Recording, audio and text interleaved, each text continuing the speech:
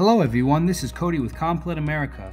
We are here today with the K-JC704 jaw crusher, and we are going to demonstrate how to turn on the machine and operate the crusher mode both automatically and manually. Please review and follow all safety and maintenance procedures outlined in the user's manual prior to operating any Komplet machinery.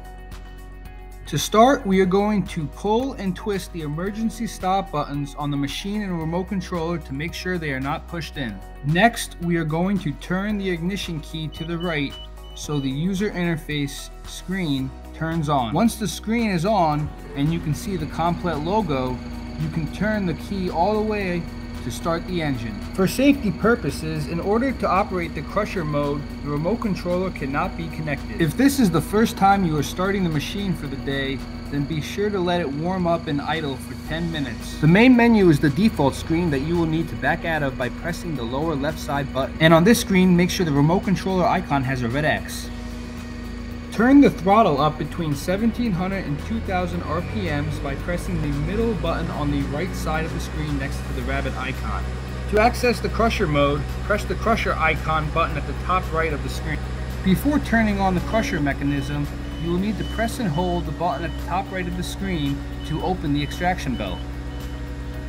To turn on the crusher functionality, press the auto button at the upper left side of the screen to automatically start all the crusher functions. This will have the engine go to working speed, the discharge conveyor start, the overbelt magnet start, the crusher start, and the vibrating feeding hopper start.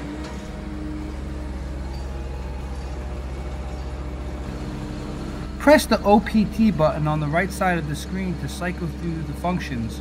You can open and close the extraction belt, lift and lower the magnetic belt, open and close the jaw crusher, and turn up the vibrating hopper speed. To turn all of the functions off, simply press the auto button again.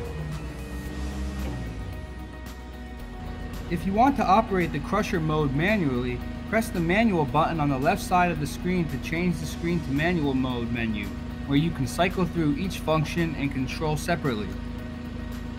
This concludes our demonstration on how to enable crusher mode operations on the K-JC704. If you have questions, please reach out to our team at www.kompletamerica.com or call us at 908-369-3340.